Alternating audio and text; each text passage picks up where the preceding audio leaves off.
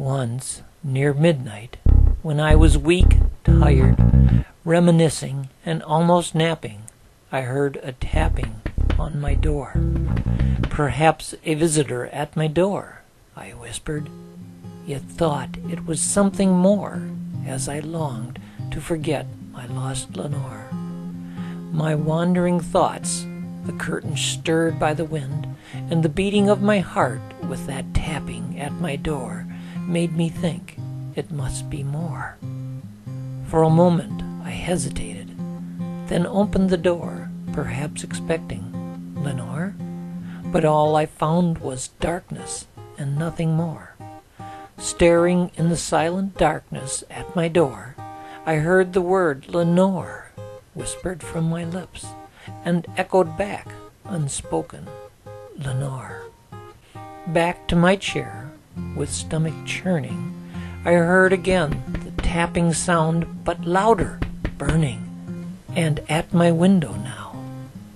I moved to explore, thinking it's the wind, yet knew it was more, and hoping nothing more. Then as I drew the window, a raven flew inside my room. It flew directly and perched on the bust above my door. For a moment the bird caused me to smile, but my lonely heart was sore. I paused to think. The raven was dark and grim. It seemed to claim it was never more. It perched so still and fast, yet I believed it wouldn't last. It would leave me soon, as others have. But the bird seemed to claim nevermore, nevermore. How strange, yet remarkable was the bird, and thoughts of Lenore ran through my mind.